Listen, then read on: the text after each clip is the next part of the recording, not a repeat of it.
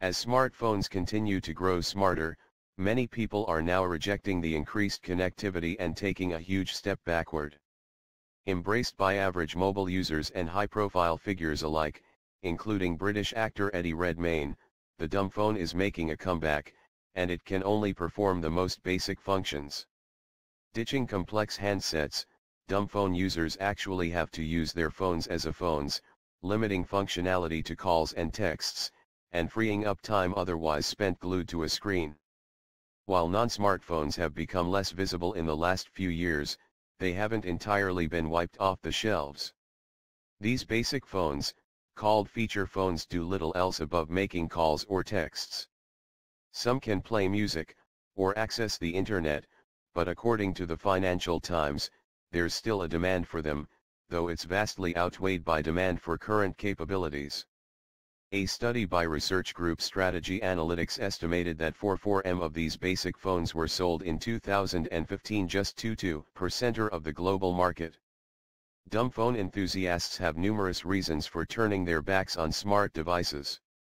Many argue that smartphones are broken easily and can't hold a charge despite the steep prices, and the advanced capabilities are unnecessary for the average person.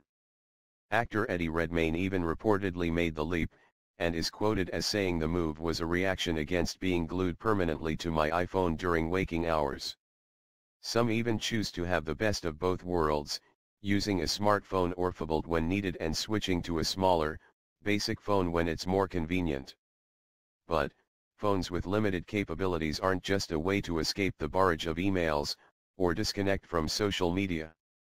Basic phones are known to maintain their battery lives much longer, making them more reliable, and these types of phones are also commonly given to children and elderly people. They're durable, easy to use, and cheap to replace.